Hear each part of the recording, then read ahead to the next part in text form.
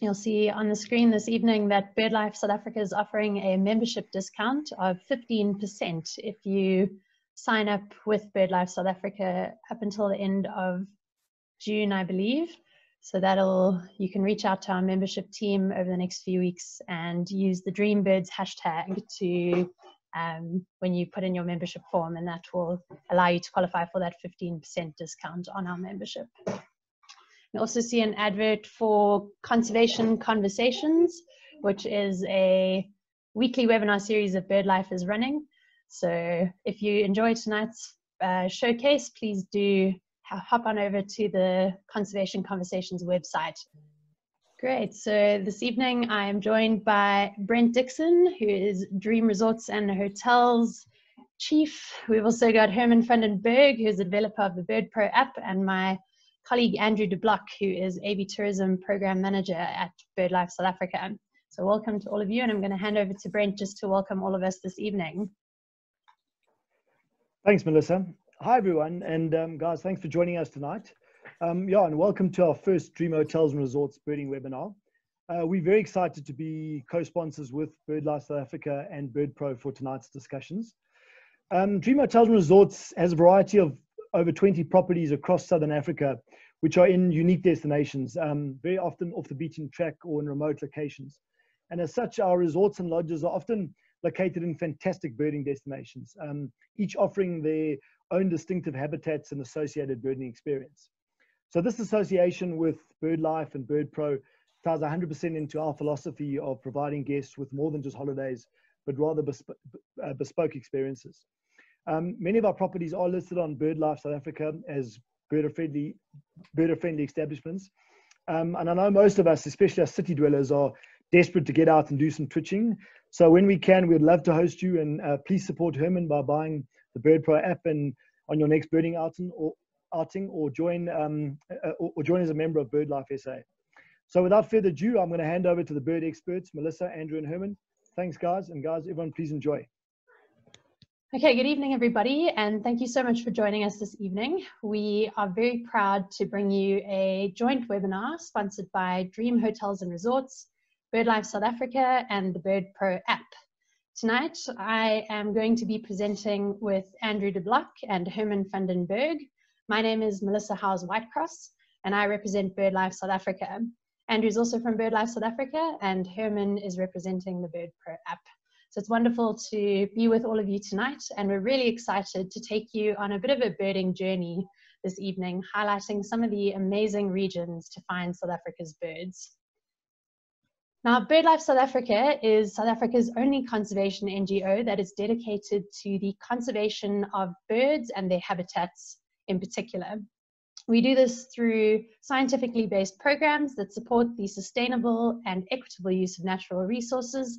But one of our main mission points is really to encourage people to enjoy and value nature. And that's something that we hope by the end of this webinar, you will certainly be doing if you are not already an avid nature fan. Now, just to give you some context of conservation in South Africa when it comes to our birds, we have 132 threatened bird species according to the IUCN Conservation Red List status within the region of Southern Africa.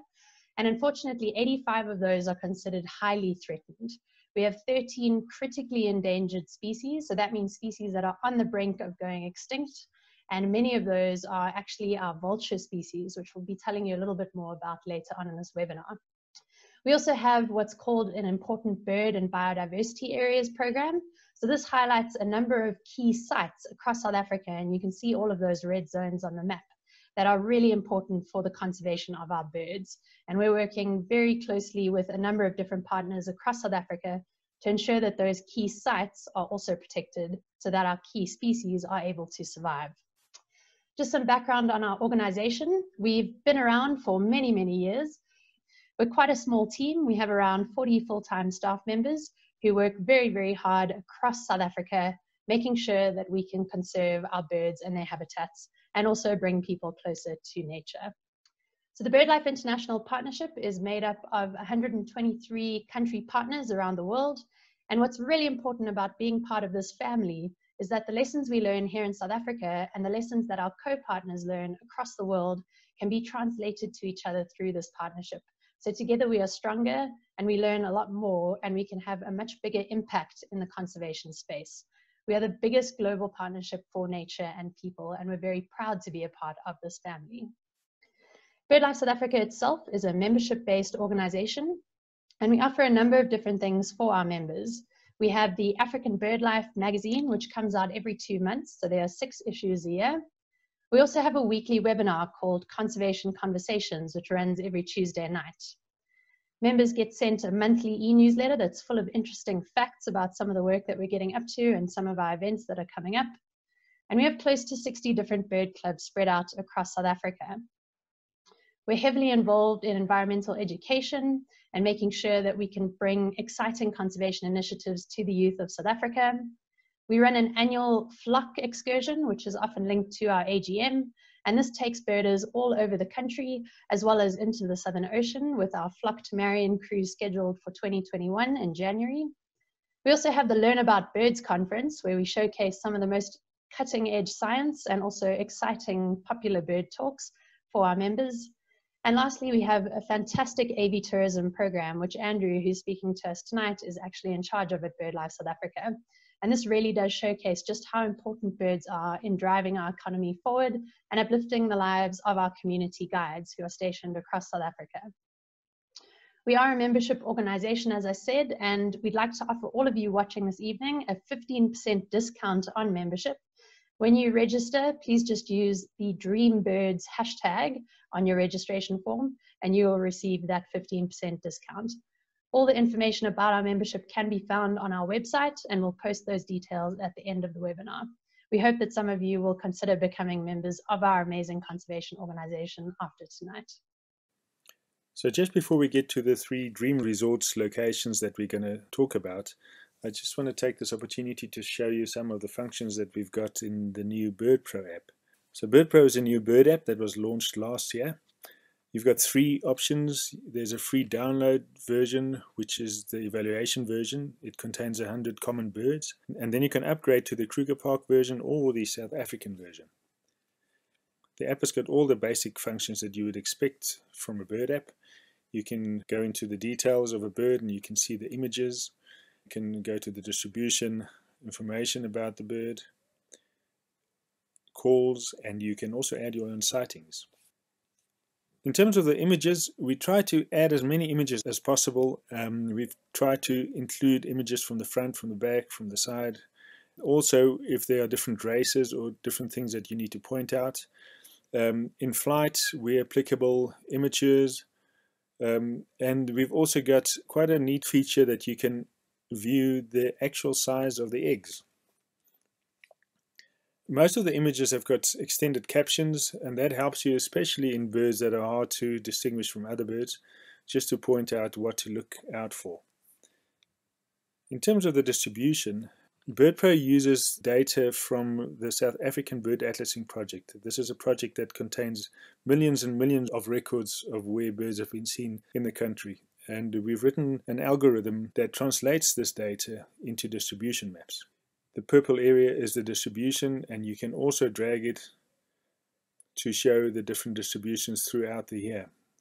The algorithm is quite sophisticated in that it takes the density of sightings in a specific location and determines how tight or how accurate the data is at that point. So in places where there's lots of atlasing activity, the maps almost appear more granular because you know you've got a high confidence level in the data that you've got, and it's pretty accurate. In places where there's little atlasing activity like here in northern Zimbabwe, if you find a sighting somewhere, the chance is good that it does occur in the surrounding areas, although the data doesn't necessarily reflect it. But our algorithm actually spreads out this distribution in these areas. In terms of the text, BirdPro contains quite extensive information about the bird. In fact, if you add all the words together, it adds up to more than the Lord of the Rings, including The Hobbit. What is quite special is that we've got this extended text sections that were written by some of the most renowned birders in South Africa. This contains all the additional information that you would need to appreciate this bird, and it also includes some anecdotes from the authors. It is an easy read and really enjoyable. In terms of the calls, we've got over 1,700 calls. We try to add as many different variations of the calls that you could lay your hands on. And they are also labeled, which helps you to identify the different variations of songs in different areas. Then on the sighting side, you can see your list of sightings, but you can also add a sighting. And here you can add your trip, you can add notes, you can even add photographs. And then you can also sync your sightings across different devices. This also uploads the sightings to a website where you can do some further filtering and sharing of sightings. But the one thing that makes BirdPro quite special is the smart search function. So the smart search function is the place that you would go to help you identify a bird. Here you've got different options, shape and type, size, colors, etc. So let's take an example. Let's say you've seen a bird that wades in the water. It's got black and white feathers. So if you go to the results, you'll see that now you've got 78 birds, and the black and white waders are all displayed at the top. There are further options down lower, but these are not as good a match as the first 10 that you've seen there. So it does actually give a probability match against your selection criteria. Another very important function is the location filter. Now, because we've got these accurate distribution maps, it means that this is a very efficient way to filter down the birds that are in a specific location. I'm just going to select a location as an illustration. Let's select Finfoot Lake. And you can see there are 336 birds found at Finfoot Lake. There's also a special section for the hard to identify birds. So we've got three categories there, the all-brown raptors, the LBJs and the nightjars. So these are sections where there are very specific selection criteria which helps you to identify these difficult birds. When you go into the details of the results, you are also able now to remove species from the list that you think are not a good match. So that allows you to only be left with the birds that you think are the probable matches and then compare them side by side. In terms of additional settings, you can change your languages. We've got quite a few primary languages and secondary languages. Most of the indigenous as well as European languages are here. And you can also change the way that you group your listings. You can also sync your sightings and use a large font for those like me that need glasses to read. In terms of your sightings, we've got a sightings list which will list all the sightings that you've logged.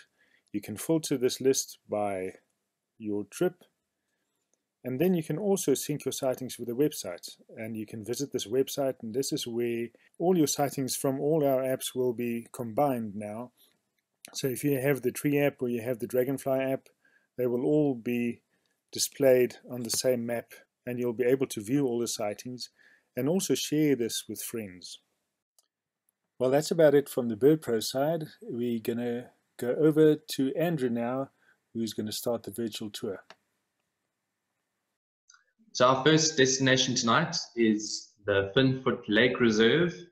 It's about 90 minutes northwest of Pretoria and Johannesburg. It's in the greater Pilanesberg area near Sun City. And yeah, it's a convenient bushveld escape for any Gautengers. And it's phenomenally set up. I mean, there's a conference center for 60 people, a lovely swimming pool, spa, offer game drives. As you can see on the bottom right, they offer sunset boat cruises, which I think look phenomenal. And what I'm most keen to try out when I eventually get there is the Segway safaris. That's something pretty unique I haven't seen offered elsewhere. The lodge is a thatched resort set in a pretty lush woodland, which means that the birds and the animals are all around you, even when you're in camp, which gives you a really nice bushveld experience. The primary habitat is bushveld, but the special thing about Finfoot Lake Reserve is that it's at the nexus or connecting point of two pretty contrasting systems in the moist kind of low-veld bushveld, which is what you see in the photograph there, but also the drier, more arid Kalahari areas. If you ask any birders how to up your species list, the answer is to go to as many habitats as possible, and Finfoot Lake Reserve really offers that in abundance. As you can see on the bottom right, they have access to that lake as well, which gives you a few water birds to add to your list. And on the left, I think even sitting at that gorgeous poolside, you could snag a few species for sure. Let's have a look at the important species you can see there. The way that we're going to present the birds for you in these different areas is actually using the BirdPro app. So I've made little lists. I've used the sightings functionality just to filter down to the species that we want to talk about. We try to identify the birds based on their uniqueness and also in some cases where they are unexpected at the different locations. So Andrew, I think you're up first with African finfoot, aren't you? Yes, so the bird that gives Finfoot Lake Reserve its name. I don't know if my fellow panelists would agree with me, but I reckon this is probably in the top 3 birds in the country. It's seen as one of the holy grails of birding, and the reason for that is that it is so unbelievably unique, but also so damn elusive. They are really skulky, so they hide away in riverine vegetation. You can see one swimming out in the open on this photo, which is totally not typical by my experience. This is one of my favorite birds also because it was my 600th species in South Africa, so it means something to me. So this is the female picture here. You can see it looks a little bit different to the male, which is that slate gray one that we saw beforehand. And here's another picture of the female. So you can see why they're called fin feet. These enormous bright orange feet stick out when you see them walking on the edges. So the next species that we're going to tackle is a graded bushshrike. This bushshrike is quite special because it's the only bushshrike in Africa that actually prefers the bushveld or the drier bushveld. And it is quite a heavy bird. What's interesting is that there's one case where a bird was carrying its own weight in flight. It's about 75 grams, and the mouse that it caught was 74 grams. So it's an extremely strong bird. It's got an extremely strong beak. It loves eating little chicks, but mostly invertebrates. But what's really interesting about them is the call. I love the call, and I love the Afrikaans name, which is spookvoël, which is directly translated as the ghost bird. And this is how it sounds.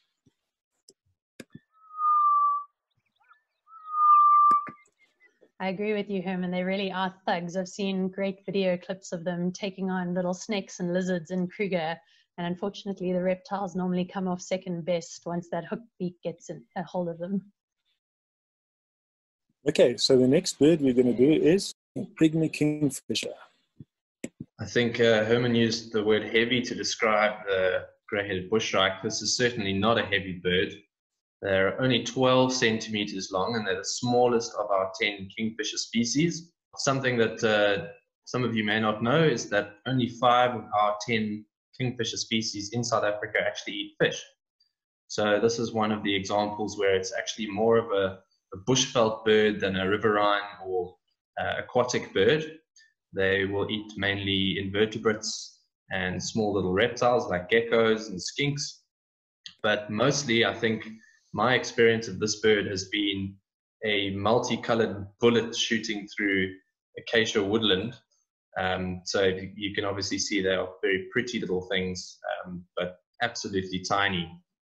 So you often see them in flight, and you've got to be pretty quick with your binoculars to get onto them once they've perched, because even though they're so bright, they can be quite difficult to spot once they've taken up a perch.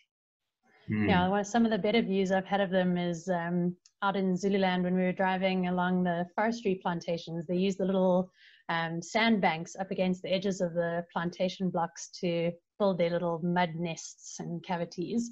So if you're lucky enough to manage to find one of their muddy nest holes, you have a much better chance of actually watching them a little bit closer. But I agree with you.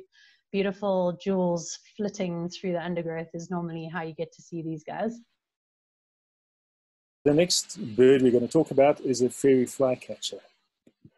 Now, we were just talking about those tiny kingfishers, and this little guy weighs in at a mammoth 6 grams. They are teeny tiny, and one could easily mistake them for their namesake of the fairy. But what's really special about these beautiful little birds is that they are what we call altitudinal migrants. So during our winter months, these birds will come up onto the high veld, and they're pretty prevalent right across, particularly enjoying those acacia or fine-leaved species of tree. And in the summer months, they will move back down towards the Karoo and the Western Cape. We call this one the masked bandit down in the Cape. So my experience has mostly been out in the Karoo and the Tankwa Karoo. It's quite a sought after species close to Cape Town, so quite a lot rarer. So I'm quite jealous that you get it in your gardens up in Gauteng. That seems a little unfair. I've never seen one in my garden, by the way. Nor me, sadly. No acacia species in my garden. So the next bird we're going to talk about is a marabou stork. I was actually quite surprised to find out it does occur there at the Finfoot Lake. It is on the edge of its distribution there. But it is quite an interesting bird. It's probably a good contender for one of the most ugly birds in South Africa. I normally associate it with the Kruger Park, where I've seen it many, many times. They don't have any feathers on their neck and their head because they often are associated with carcasses as well. So probably for the same reason that the vultures don't have feathers on their necks and faces. Yeah, and they're also a species that likes to defecate on their legs to help cool themselves off, much like the vultures do as well. So you can see those very pale white legs. That's not just coloration from their skin necessarily.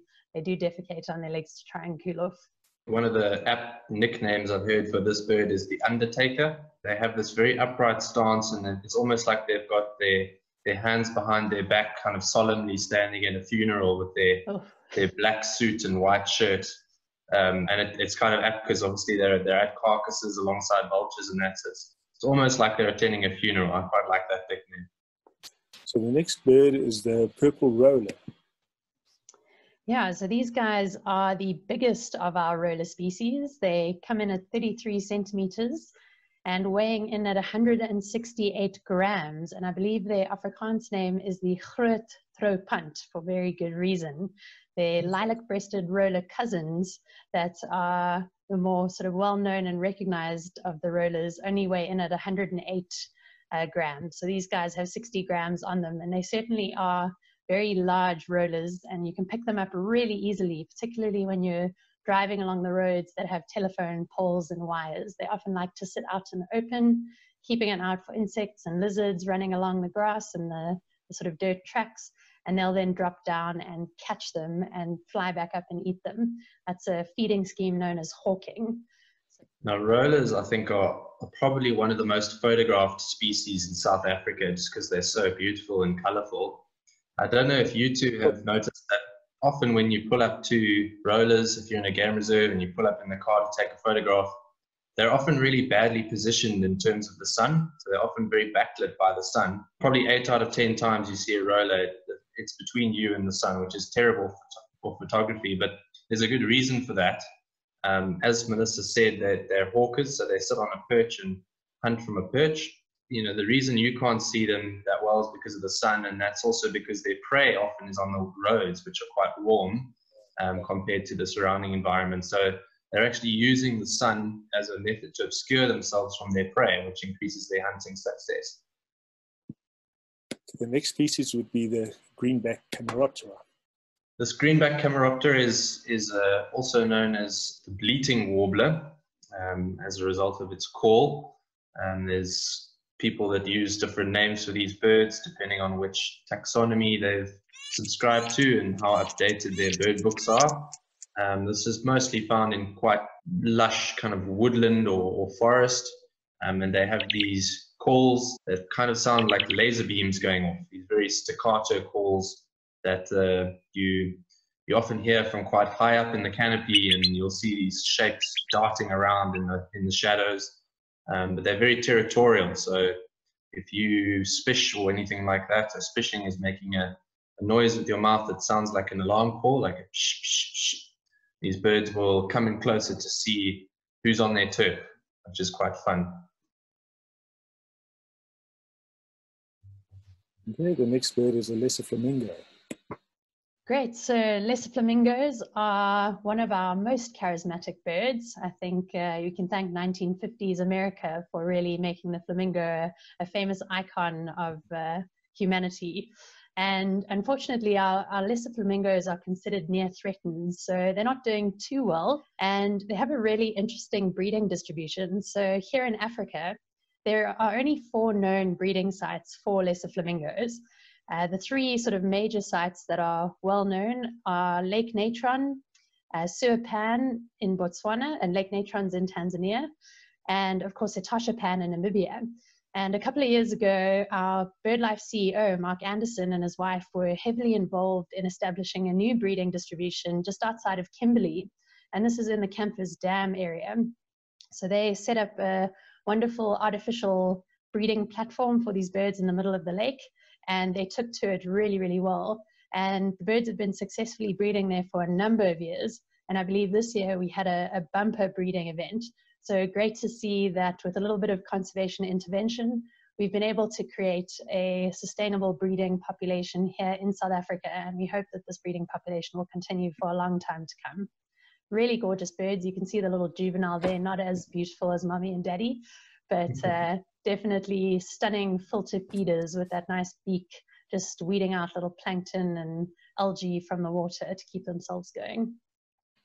So the next bird we're going to discuss is the very interesting bird for me, is a greater painted snipe. And the reason why it's always interesting to me is in most birds, the male is the fairer of the species, but the greater painted snipe, it's actually amazing how they differ and how the female is actually the more striking of the two. You see, this is the female and this is the male. Interesting thing that I read about snipes, the word sniper is derived from the hunting of these birds because of the way that they fly. They fly a zigzag, and it was a big chip on your shoulder if you were able to shoot it. So that's where the word sniper comes from. Yeah, they're really striking birds, and you'll find them on the edge of kind of marshy pans, or in the case of Finfoot Lake, along the edges of the lake, areas where you have a little bit of vegetative growth next to the lake. That's where you should look for them, and a little bit of mud for them to hunt through. These birds are also well known for turning up in very odd places. So I actually had my lifer. So a lifer is a bird that you see for the first time. Birders have their own whole language, so we'll try and clarify terms as we go through. But I had my lifer in the Kalahari Desert. We had one bird at a waterhole in the Kalahari National Park, and that was actually my lifer. But I've seen it a few times since in areas where it is supposed to be. But birds don't read the book, so they don't know where they're supposed to occur. Yeah, that really speaks to their wetland nomadic behavior, where they'll just seek out these sort of seasonal pans that turn up all over the place and take advantage. Okay, next we're going to tackle the owl species that you can find at Finfoot. What's interesting is that they've got 6 of the owl species of South Africa you can actually find it, which is actually quite a large number. So we're going to start off with a wonderful pearl-spotted owlet. Great. So the pearl-spotted owlet's probably one of the first owl species that people encounter during the daytime. These are very small. They're called owlets because they're part of the Glossidium group of owls, so really small diurnal hunting owls. And you can see those very, very sharp, tiny claws. These guys, despite their size, are vicious predators. And they're probably most well known for their call, which is really good at attracting in what we call a bird party. So as a birder, when you are trying to lure in many different birds, often what people do is take out their phones and put on the call of the pearl-spotted owl, and this often draws in lots of your smaller bird species, what we call the bush alarm system. So other birds trying to warn each other that there's a potential predator in the midst, and they will all come together and try and mob off that predator. So of course, if your speaker is the predation threat, they'll be drawn into where your speaker is, and it's often a good way of trying to see many different species. We do encourage the use of playback in a responsible manner, so please don't harass too many of our birds using this technique, but it is a technique that a lot of birders do use to try and draw out birds from their hiding spaces. There's 2 eyes to try and help them look like they've got eyes in the back of their head and ward off any larger predator species. Then the next owl species, the African grass owl. Yeah, so I'm going to introduce another birding term. I mentioned that we have our own language. This is what we call a bogey bird, for Melissa at least.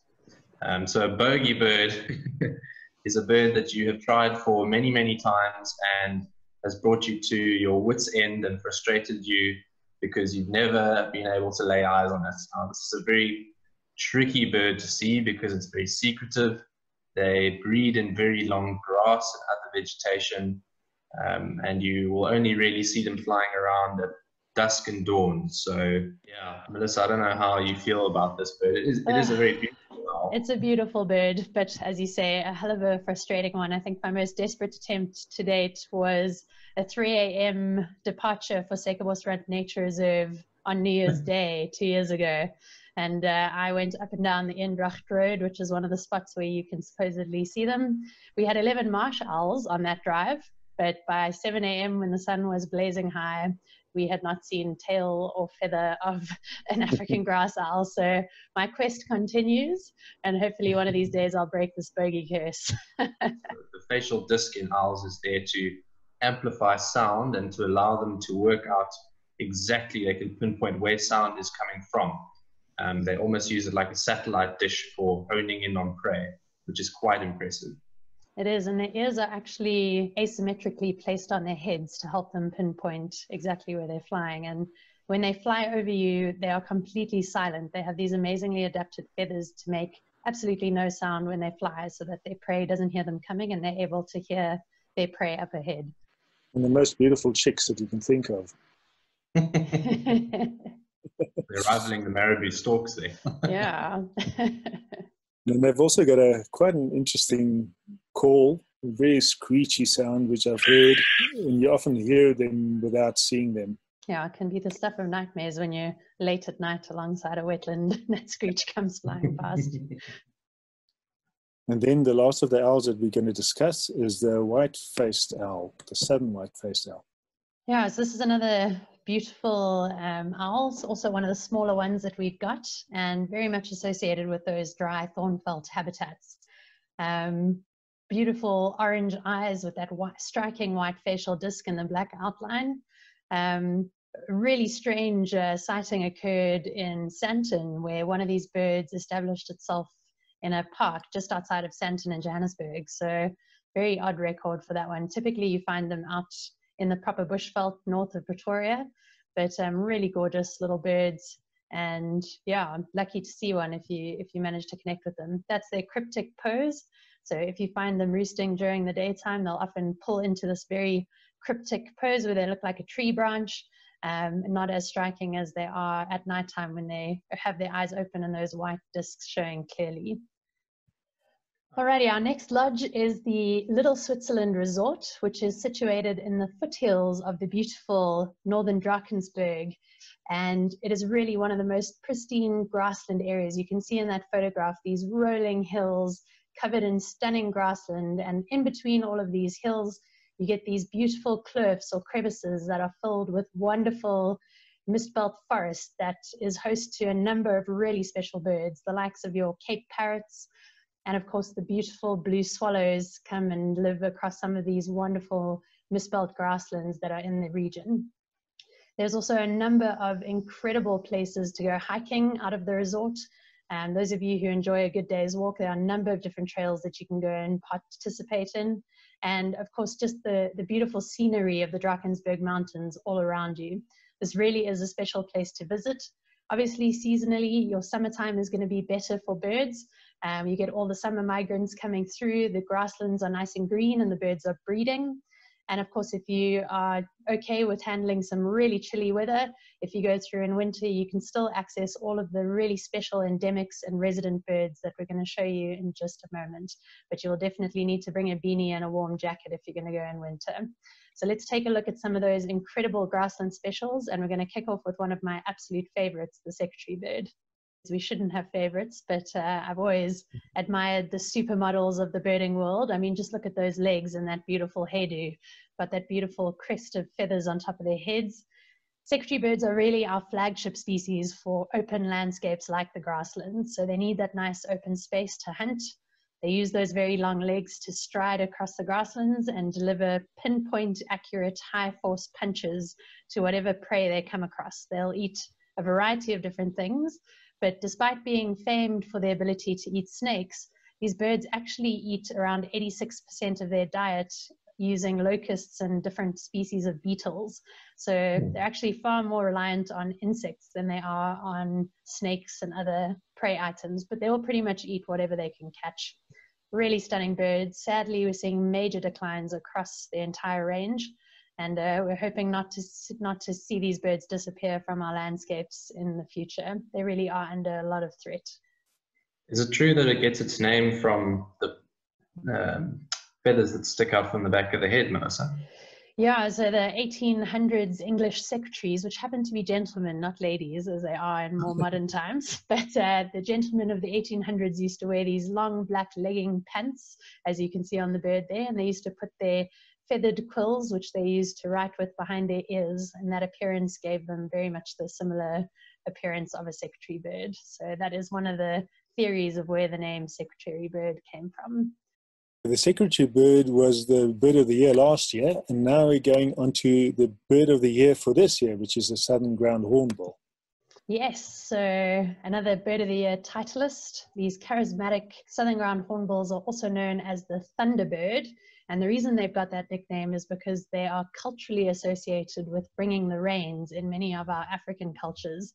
And so they are really revered species, and this sort of rain-bringing ability offers them a lot of cultural protection in some of our more rural landscapes. So it's not uncommon to see a flock of southern ground hornbills walking through communal grazing lands and sort of passing through with a lot of respect from the local people. So it's great that that cultural value has really extended them some protection. Unfortunately, they are also very good at breaking windows. So when too many windows are broken, they are sometimes persecuted, but you can see they are incredible predators capable of taking all sorts of prey. I believe that's a centipede in that one's beak. It's not uncommon to see them walking with scorpions, snakes, chameleons, really amazing, amazing birds, and very, very intelligent and inquisitive. So a well-loved species all around. I do not know anybody who doesn't admire the southern ground hornbill. That's one of their juveniles, not as pretty, lacking that really red throat sac. And you can see in that next photo that the female has a blue throat patch, and the juvenile there watching the female. Males have an all red throat patch. They are fiercely territorial, and there will often be rather animated conflicts between groups that border territories. I suppose it's a good point here just to tell everyone that BirdLife South Africa has some amazing Bird of the Year educational materials available on our website. The next bird that we're going to discuss is the Denham's bustard. That is quite a striking bird. Yeah, I think this probably rivals the secretary bird for elegance for me. I know Melissa has a special place in her heart for secretary birds, but I really, really enjoy these bustards. They're a little bit smaller than their better known cousins, the Corey bustards, which are the heaviest flying bird, I think. So these are more typical of the grassland rather than the bushveld, and you'll see them often in medium height grasslands strolling through the fields. And if you've ever seen these ones courtship displaying, which exactly good timing, there's a photograph of they puff out their chest feathers and they just look absolutely magnificent. It's really quite a thing to see. Yeah, another special bird for me, Andrew. This was my 400th lifer. You mentioned your lifer earlier, so I got that out in Wakkerstroom. Really, really stunning, stunning bird to come across in the field. Now for quite a special bird, and that's the Rudd's lark. Yeah, so these are one of our endemic larks.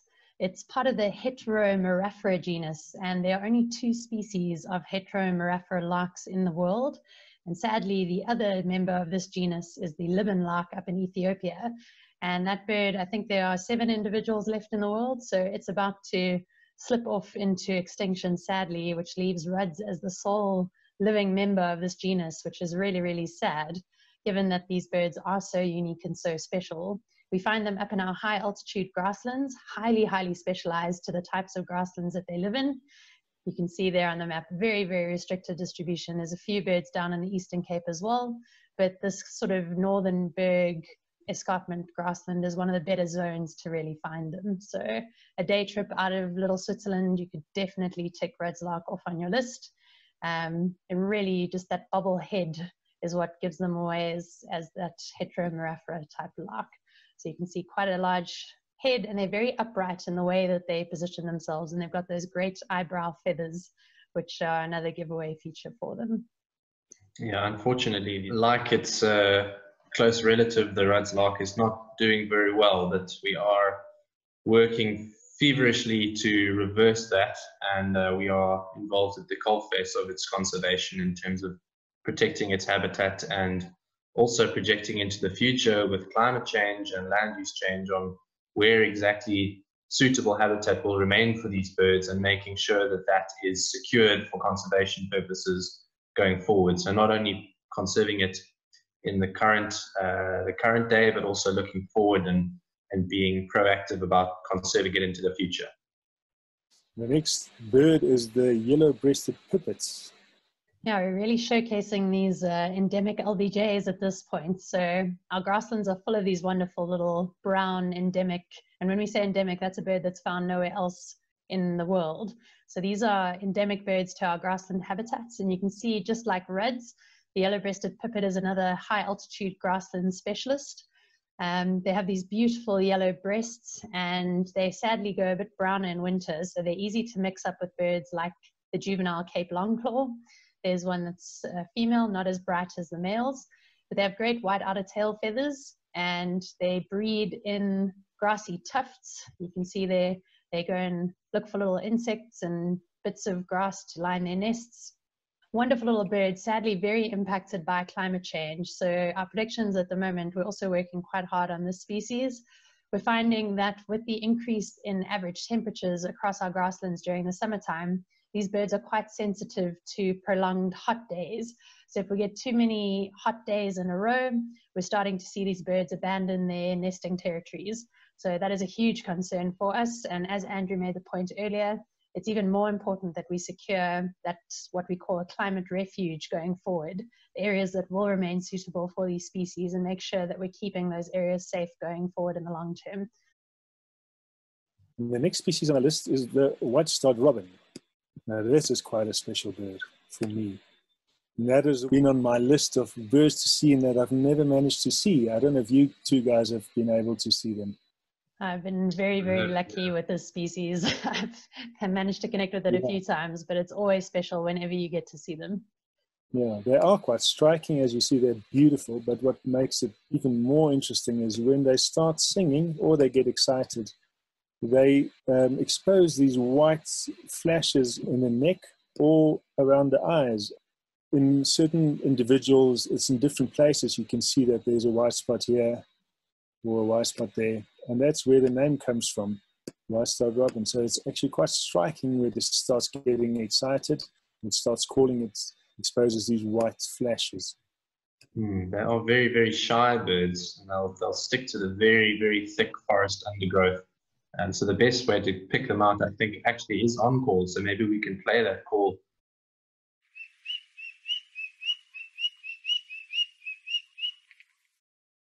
Okay, now we're going to get to one of the special birds, which is the Guernsey sugarbird. And as far as I know, this is also endemic, isn't it? You are right. In fact, it's not only endemic, it's a member of an endemic family to South Africa. So what that means is that the Guernsey sugarbird and the closer Cape sugarbird, which is a fynbos specialist, are only found in South Africa, and they are the only members of their family to exist in the birding kingdom as we know it. So these are really, really sought after specialists of rocky slope habitats with some grass and bigger bushes mixed in. And I know them a little less well than their close relatives, being based in the Cape, but I have managed to see these a few times on protea species in these grassland slopes and associated rocky areas. International birders who are looking to tick off all the families in the world, and that might sound like a crazy pursuit, but there are quite a few of them out there, and they have to come to South Africa to see this species, which just makes areas like Little Switzerland very, very special in international context. They're actually the major pollinators for those protea species, so they're very important in the environments in which you find them. And now on to the Drakensberg rock jumper. Yeah, so another endemic family, as Andrew said, we have 2 endemic families in South Africa, and this is the other member of our endemic family, the rock jumpers. So its cousin in the Cape as well as the Cape rock jumper. And then we've got the beautiful Drakensberg rock jumper. The male was just on your screen, and this is the female here, slightly drabber than the boy, following the typical rule of birds. But these guys are great little family living creatures. They live on the rocky slopes in the very high altitude areas, so what we call the alpine areas of the Drakensberg. They really like to be up high in the very chilly conditions, and they live in these rocky habitats. So they nest in the sort of crevices between boulders, and they go looking for little insects growing in between the rocks. And you can see there the female displaying with her tail, often ward off predators using that flashing white tail display, and also attract their mates by flashing their tails. Great little birds to come across. And those of you who've traveled up Sani Pass, there's always a nice highlight waiting for you at the top of the hill when you get to the summit. There's a great family of rock jumpers that call that area home. Next, we come to probably the most interesting birds for me. Growing up as a child, we went to the Drakensberg quite often, and this was always a good find. Melissa, you know a lot about them, don't you? Yeah, really, really special birds. So we've got a population down here that calls the Drakensberg home. There are populations up in mainland Europe as well, but our birds down here in the south of Africa are unfortunately critically endangered. So they're one of our most threatened vultures here in South Africa. And what's really unique about these bearded vultures is that they actively target bones. So it's not unusual to see them flying high above the cliffs with a bone in their clutches, and they will then drop that down onto a rock below and let the bone splinter up, and they go for the marrow inside the bone. They also like to use red mud as makeup. So you can see on the adults there that nice red wash. Herman's got a juvenile on the screen there, the darker juvenile. But sadly, our population here in South Africa is estimated between only 368 to 408 individuals. So that's between 100 to 200 breeding pairs. So we're really, really worried about these birds. They are very specialized to those high altitude Drakensberg cliffs. And sadly, they are very susceptible to things like collisions with power lines and potentially susceptible to wind turbines as well. So BirdLife South Africa was involved in actively preventing a wind turbine installation in the Northern Berg that would have been predicted to just about wipe out our entire population of bearded vultures if it had gone ahead. So very grateful that the right conservation legislation was followed and that wind farm wasn't established, because it really has helped protect and conserve these very special birds down in the Drakensberg. And another interesting fact, again, I'm in the Cape, so I find it quite interesting that the historical records of breeding populations of the species in the Cederberg, or the Cederberg near Cape Town. And there was a paper that came out literally within the last 2 weeks by colleagues of ours at the Fitzpatrick Institute of African Ornithology. They did a modeling run to see if the Cederberg could act as a second population, perhaps for a new introduction of the species. So that's really interesting, a really interesting idea, no doubt full of logistical complexity, but maybe we'll see a second population of the species within the country, which would be quite exciting. The next bird, again, like quite a few that we've discussed, is also endemic. This is the ground woodpecker. Yes, this is a very atypical woodpecker, I'd say. If you thought of woodpeckers in your mind, this would not be what you conjure up in your imagination. They are entirely terrestrial based, so you'll see they'll perch up on rocks, or they'll perch in spots like this one on the cut-off tree, and they're actually ant specialists. So they go around picking little ants and termites off rocks, and again the same kind of rocky sloped habitat as the skins and the rock jumpers. And they have, as you can see there, these exceptionally long tongues that they manage to stick into crevices and slurp up all the ants that they can get. And then the last on our list, but not the least, is the wattled crane. There we go. So wattled crane, sadly another one of our critically endangered species in South Africa. These guys are very much wetland specialists. They breed in the reed beds of wetlands, and you'll often see them grazing or searching for small invertebrates and frogs and seeds and tubers along the edges of wetlands and grasslands up adjacent to wetlands. They are one of the tallest birds in South Africa, standing at a whopping 6 feet high. I always get asked, how can you lose a 6 foot high bird? But they are notoriously skulky and difficult to find. Occurring in pairs, beautiful birds, and like all the crane species, they have a wonderful dance when they breed. So great to behold them when they do court each other. Our last of the 3 destinations tonight is Nebela Lake Lodge. In the map insert, you can see this up near Isimangaliso Wetland Park, and is kind of squashed in between Mfluwe, Mfolozi, Phinda Nature Reserve, and Kuzi Nature Reserve. If you're a birder, you know that this area is one of the best spots in the country for birding in terms of diversity. You get some really fantastic species and fantastic variety in habitats that you can see there.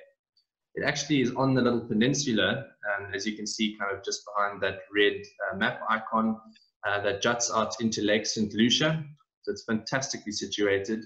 As I said, it's right near or next door to Isimangaliso, and the area is dominated by the lake itself, of course, but there's also coastal forest habitats, grasslands, and floodplains. So often in summer, these floodplains they're essentially grasslands that get a lot of rain, and they become completely flooded and inundated with water, and you have some amazing species that move in there, and it just becomes an absolute Pandora's box for special birds to see in that area. There's also patches of sand forest available, which is a very scarce habitat type in South Africa, and that brings in a few special birds that we'll talk about in due course.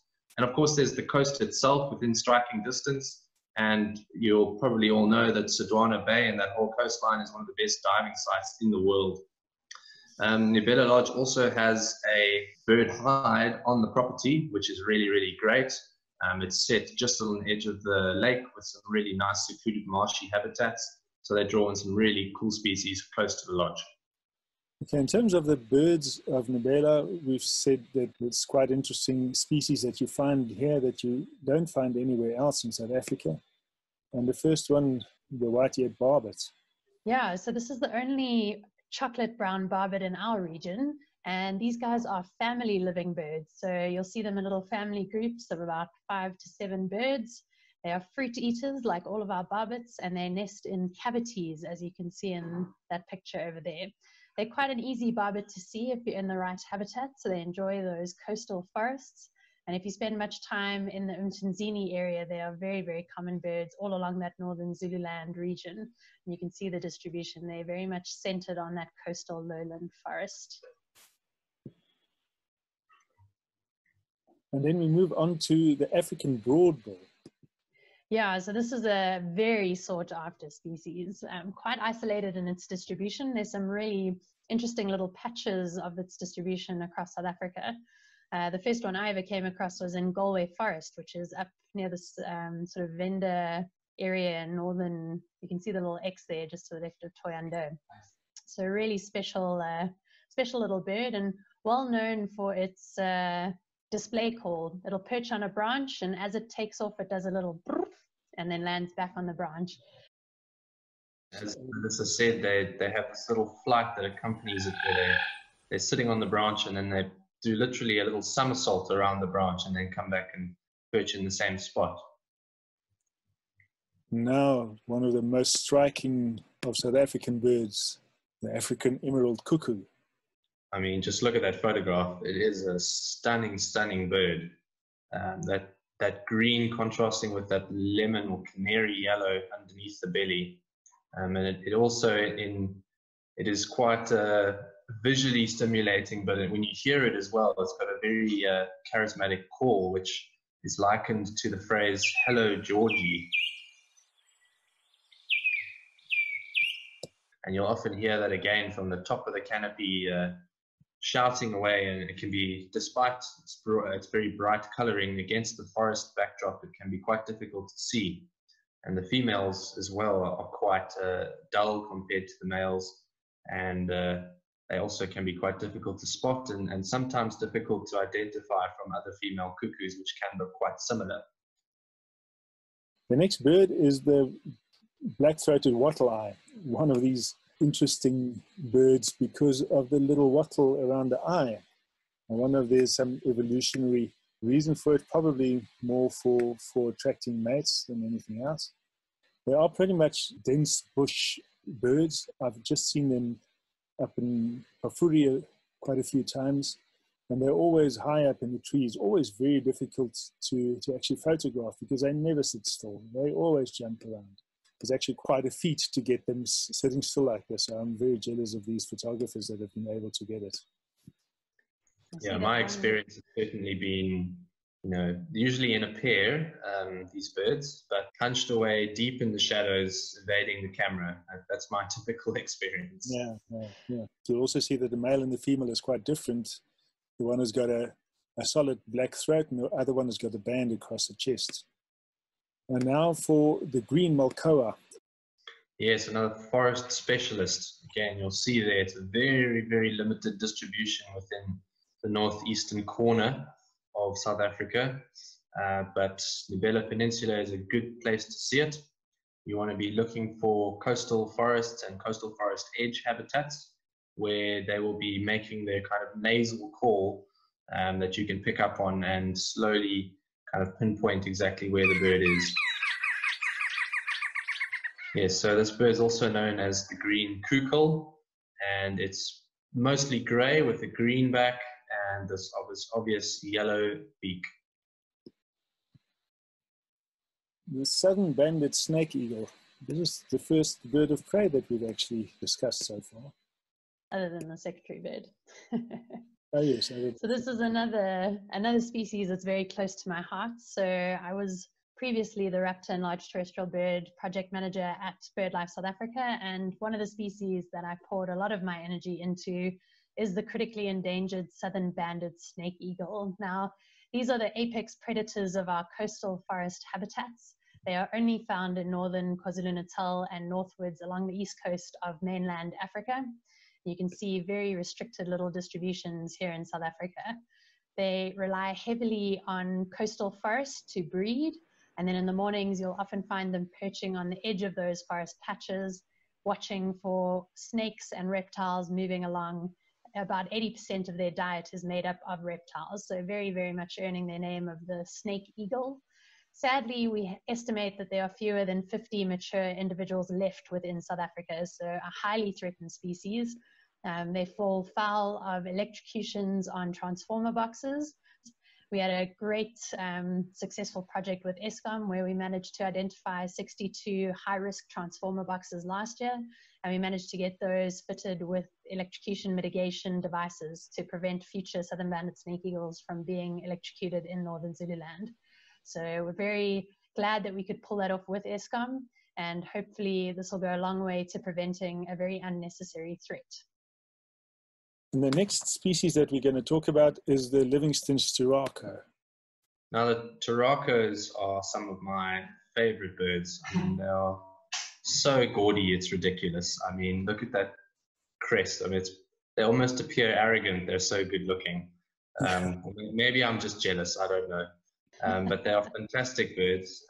And one of the interesting things about them is they're the only bird to produce a true red pigment. So this is called turisin. It's named after the turakos. This bird, Livingstone's turako, is a specialist in those forests up in northern KZN. It's quite similar to the Knysna turako, but if you look at them side by side, you can see there's quite a difference in the shape of the crest. So this one is a very erect crest, very upright, and it has this white fringe to the crest, which gives it a kind of crowned effect. When they fly as well, you'll see just in that top photograph, there's red flight feathers. And when they take off, it's like an explosion of red coloration as they fly. It's quite spectacular. The Neergaard sunbird, again, one of those little birds that you only get in very small distribution here. Yeah, so another one of our endemics to the sub-region, really specialized little sunbird. found in our sand forests and those dry coastal forests that you get in northern Zululand and southern Mozambique. What's really interesting about these little birds is that they use a species of old man's beard moss to build their nests. And so you'll often find these beautifully constructed little sunbird nests with a whole lot of moss draped around them. But there you can see pictures of the nest. Just absolutely gorgeous and highly sought after endemic species of sunbird. Okay, then next we get to the very interesting looking crested guinea fowl. Yeah, and what's not to love about these incredibly charismatic birds? I mean, just look at that hairdo. It's the envy of anyone in lockdown, I'm sure. You can't get curlers like that. But these wonderful forest-living guinea fowl are often found in these family flocks. And what's really cool about them, if you have a look at that photograph, you can see a bit of a blue sheen on that wing. If you manage to find a feather of a crested guinea fowl, it actually has these wonderful little blue outlines to the dots. So unlike the helmeted guinea fowl, which just has a plain black and white feather, the feathers of the crested guinea fowl actually have a blue tint to those white spots. So keep an eye out when you're walking through the forest and don't just dismiss any feather that you find. You may just pick up the crested guinea fowl's feather with those beautiful blue tints to them. But definitely that hairdo is what is charismatic for these birds. Quite interesting. Looks like the typical, you know, granny perm. Absolutely. And then the rosy-throated longclaw. Now this is probably considered the Nibbella Peninsula special in South Africa. This is the best place to see it and one of the only places to see it. So I would encourage you to look up one of BirdLife South Africa's community bird guides to take you to one of these floodplains where these rosy-throated longclaws thrive. I haven't actually seen one myself, despite waiting for hours through a floodplain at about the waist deep. So again, one of those bogeys that I've tried for but haven't got. But it's quite an attractive longclaw. You'll see it's obvious where it's got its name from, the rosy throat. And yeah, that black bib as well is quite striking in contrast to that red throat. But, so a real Nibbella Peninsula special, and one if you do visit the lodge, you must make sure to make an effort to go and see it. Then the pink-backed pelican. This is a picture that I took actually years ago, wading in Durban, of all places, in the Ngeni River, trying to get to this bird. It was one of those only one-off pictures that you get, and then it flies off. I was so fortunate to get it and to see it. One of my most special photographs, just by the way, just because it was so hard to get to the bird. Fantastic capture. Yeah, wow. Really stunning shot, Herman. St. Lucia is probably the place where you would most likely see them of any place in South Africa. Okay, then we get to the blue-cheeked bee-eater. Yes, so South Africa is blessed with a number of different bee-eater species. This is one of those that you will find on the Nibbella Peninsula. This is the blue-cheeked bee-eater. Again, you can kind of see that blue coloration around the face. It's mostly a green bird actually, with some bluish tones on the back and on the wings, and then this kind of chestnut and yellow underneath the chin, as well as the white around the face and around the beak. Really, really striking little birds. I think they probably rival the kingfishers for, you know, the jewel type group in South and Southern Africa. They're usually quite colorful, quite distinctive and charismatic as well. You'll see them in flight, like I pictured slightly below, hawking insects midair. It's quite spectacular, some of the flight behavior that they display. They're very, very skilled flyers and hunters of insects like bees and flies, and especially at emergences of insects after good rains, you'll see termite colonies taking flight and lots of bee eaters swooping around and eating up the termite alates as well. You'll see that the distribution, they are migratory birds as well. So you'll see that they do change throughout the year. So if you want to see them, it's best to go in the summer months. Yeah, it's probably worth mentioning at this point that birding in I'd say probably all three of the destinations is excellent all year round, but especially good in the late spring, summer time when the migrants are around, the birds are breeding, all the birds are calling. That's probably when the best time is for birding at all three destinations. But again, I think all year round, these are really prime birding destinations within South Africa. Absolutely. The lemon-breasted canary. Yes, so this is, again, quite a different canary to some of the others that you might find around, like the yellow-fronteds. They are kind of duller. They have these black, grey, smudgy kind of markings around the face, and then this lemon yellow colored breast, which gives them their name. That one, you can see that males also have a little bit of yellow that extends up the neck and into the face. These are quite specialist in their habitat choice, so they are mostly found around what we call raffia palms. So if you want to see these birds, the best way to do it is to find a suitable patch of habitat and then work it until you can find them moving around, feeding on the little pods around the palm trees. So then we get to probably the most beautiful looking vulture that you get in South Africa, the white-headed vulture. Yeah, so these beautiful white-headed vultures have sadly become the poster child for Africa's vulture crisis. And I say crisis because sadly our vultures really are in trouble. I think of the 8 species of vulture in South Africa, every single one of them is endangered, if not critically endangered. The only one who's not heavily threatened is the palm nut vulture, which is one of the species that we can also associate to this area, but haven't managed to squeeze into this list. But sadly, our vultures are being threatened by a myriad of threats, from poisoning to habitat loss to straight out poaching for traditional medicine. This species in particular is critically endangered. It's estimated that we only have around 160 mature individuals left in South Africa, and those are largely restricted to the Kruger National Park and the north of Zululand, 1 or 2 birds left in that area. If you come across a kill in Kruger, when you're very, very lucky, you might get one of these individuals showing up at the kill, and there'll be many more other species of vulture there. But BirdLife South Africa is working very, very hard to save our vultures, and we're collaborating with a number of partners across Africa and across the world to try and save these wonderful birds, because we don't want to see our ecosystem cleanup system taken out by all of the threats that they face. Well, that brings us to the last species, and that is the broad-billed roller.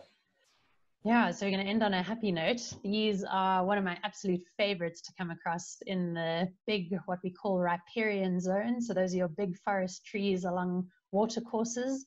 I particularly associate them with the Anna tree or the Phaidobia albida, which are these big river-loving trees. And they are cavity nesters, so they build their nests in the holes in these big trees along the rivers. And really just an absolute gem of a bird to see perched out like their cousins, the purple roller that we spoke about earlier. They'll sit and hawk insects and have this wonderful display where they throw their wings out like that and croak at each other. Also typical of the rollers, they do that rolling display mid-air, so you can see there where they call from high above and then slowly descend, rolling from side to side with their wings. Interestingly, the rollers, despite being really, really good looking, are not very kind to the ear. You know, they can't look good and sound good at the same time. That would be kind of unfair, I think. So the rollers, I think, to a species have rather rough, kind of gurgly, cackly type calls, and they don't really befit the way they look. Absolutely. They do travel around quite a bit. I know that they saw some here in Johannesburg as well. Yeah, there's one in Emmarentia not too long ago. I think I went and twitched that. Yeah. Okay, so that brings us to the end of our evening's webinar. Thank you so much for taking a journey with us, and a big thank you to Dream Hotels and Resorts, as well as the BirdPro app, for partnering with BirdLife South Africa to bring you this great virtual tour of some of South Africa's absolutely incredible birding spots. And I'd just like to thank my fellow panelists, Andrew and Herman, for sharing your amazing knowledge for the country's birds. And Herman, thank you for showcasing that wonderful app of yours. I hope everybody goes out and purchases their license for that app. I believe it's available on the Apple and the Android stores as well. So please, everyone, support BirdPro. It's a great resource. And you can see all of our social media and contact information on the screen. Please do reach out to us if you have any questions. And thank you all for spending your Thursday night with us. If you enjoyed this webinar and you'd like to find out a little bit more about birds and conservation, you can also join Conservation Conversations every Tuesday night. And you can click on the website down at the bottom, birdlife.org.za/BLSA conversations to find out more. So thanks everybody for joining us, and we'll now take some questions. Please remember you can type them into the Q&A box and we'll read them out and answer them. So the Q&A box is on your Zoom screen. Just click on the little Q&A toggle and we'll start answering any questions that you have. Thanks. Well, I don't know about you guys, but I'm definitely feeling very list to get back to the bushveld. And I really just need to say thank you very much again to Herman and Andrew. A lot of hard work went into putting this webinar together. And I'm not sure if Brent is still with us or not, but thank you very much. Great. Good, Brent. Thank you so much to Dream Hotels and Resorts for sort of getting this ball rolling. I know Herman and the BirdPro app team and the Dream Hotels and Resorts team approached us to put this together. So thank you to everyone for all the hard work in making this happen. And I'm really looking forward to hopefully joining a few of you out in these amazing birding destinations that have been showcased this evening. We are happy to take some questions, and I see a number of you are typing them into that Q&A box. If you're listening to us through Facebook, please feel free to type your questions in on the Facebook comment feed. We are keeping an eye on those as well. Herman, I'm just going to go to one of the questions that was answered earlier on in the debate. Speaking about BirdPro's performance when you don't have cell phone connectivity, would you mind just sharing that with everyone, the answer that you gave to that question? Yeah, sure. So BirdPro works totally offline, except for, obviously when you buy it, you have to download it the first time. But after that, it's totally offline. The only thing that you need to have connectivity for is obviously also syncing your sightings with the server. But the rest is all offline. Fantastic. And we've got a question from Brishan asking, would the BirdPro app ever go global and have the same features it currently has on a global scale? That sounds like quite an undertaking, Herman. Well, thanks for offering to help us there. Yeah. No, we'd love to expand it. Firstly, to the neighbouring countries. We've had quite a few requests for that, but also, well, we'll have to see. We'll have to see if there's a market in the rest of the world as well. For sure. Daniela's asking, if you purchase the app but you get a new phone, can you transfer that license across, or do you have to purchase it again? No, you can transfer as long as you've got both devices registered with the same email address. You can transfer it. The only caveat is that you cannot transfer between Apple and Android. They are unfortunately not in the same boat. We've got a question from Paul, Herman, and he's asking whether you'd ever bring in the picture recognition software. Yeah, we looked at that. We're actually more keen to bring in call recognition at the moment. So we've started investigating that. It's quite a daunting task, but it's something that we're definitely very keen to do and have already started investigating. So hopefully that'll come soon. Absolutely. Right, I'm not seeing any other questions. Andrew, I don't know if you've picked up any on Facebook. Lots of thank yous, and people seem to have enjoyed this one. Great. So Brent, I hope we gave your properties a good showing there. I'm certainly dying to get out and visit every single one of them at the end of this. So I'm going to be booking my spot there as soon as we can travel out of Gauteng's borders. Fantastic. Thanks, Melissa. Yeah, and please, we would love to have everyone, all our listeners, all you guys. I know I had a lot of our kind of property GMs commenting saying they'd love you guys to come there and be there. So when we open, we'd love to have you. So thank you. Brilliant. Sounds like we need some BirdLife themed weekends off at these amazing places. Andrew, Mr. AV Tourism, I'm launching that onto your to-do list. On it, I've made a record of it already. Fantastic. We have Brent's invitation on record On now. record. Yes, absolutely. Sorry, my video, I think, Melissa, you switched my video off, so that's why I'm not shame. Sorry, my Brent. face, but not to worry. Cool. But absolutely, guys, thank you. Awesome, no worries. All right, thank you, everybody. I think we're going to say goodnight. There's Brent. Sorry I'm about back at that, the Brent. last. From BirdPro, also thanks to BirdLife for your platform. We really appreciate that. Absolute pleasure, Herman, and thank you so much for letting us play around on your incredible piece of technology. I think it worked very well for this webinar. So thank you, and thank you, Brent. We'll definitely be chatting to everyone again soon. Have a safe evening, everybody, and take care as the cold weather rolls in. Awesome. Good night, and Thank thanks, you. everyone. Good night, guys. Good night.